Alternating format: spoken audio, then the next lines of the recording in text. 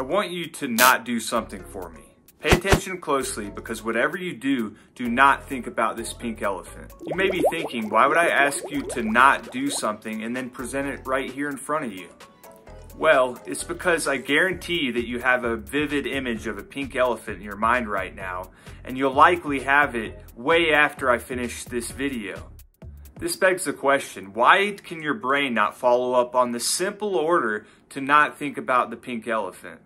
This is because the ability to focus is one of the most important and efficient functions your brain has. It has an extraordinary ability to concentrate, yet it deeply struggles when trying to shift away from that same focus. Your brain has little to no ability to decipher from positives and negatives. It only knows the attention of currency and what we focus on. Now, the pink elephant is very similar to you not wanting to check your latest social media feed when it dings, or you not wanting to eat that delicious sugary food at your family's get-together. The more we resist something in our minds, the more it persists, unfortunately. Now, this brings me to my own battle with mental health that was weighing me down like a big, huge pink elephant in my 20s. I'm not even gonna lie, my 20s were rough. Growing up as one of the only Jewish kids in my high school, I was always trying to find a way to fit in. I always felt out of place, so I ended up trying to seek group approval through sports, and when that no longer worked, I turned to drugs and alcohol. A combination of bad choices and bad luck led me facing everything from brain surgery, epileptic seizures, panic attacks, and debilitating anxiety. With my negative thinking, I found myself entangled in the dark web of drug addiction and violence.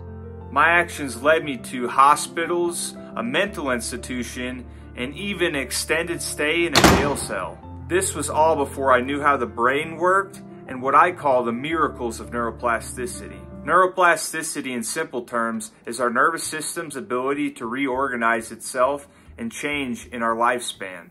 It gives us our neurological and biological ability to change, heal, and adapt. Now, our brain is probably the most complex thing that we know of in the universe.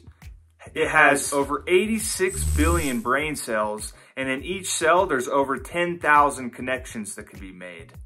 It's kind of like the busiest airport that you can ever imagine, with every person as a neuron making new connections across many terminals. With these lessons, I'm now compelled to help others have the same realizations that I have. And it all begins with what we focus on, because what we focus on expands and multiplies. In neuroplasticity, one fundamental is neurons that fire together, wire together. But in the same sense, neurons that no longer fire together, no longer wire together. Neuroplasticity truly is our superpower and the gauge for all human potential. Because can you imagine freedom of a life that isn't dictated by the pink elephants of anxiety, depression, addiction, or any other mental health issue? So the next time that you find yourself focused on a pink elephant, remember that you have the power, the inherent power, to change your thoughts and ultimately change your life. No BS, but we are all in this together. Each of us struggling with our own pink elephants, but together we can change this narrative. If you found value in this video, make sure to like, comment, and subscribe so somebody that's struggling can find this solid information that helped me.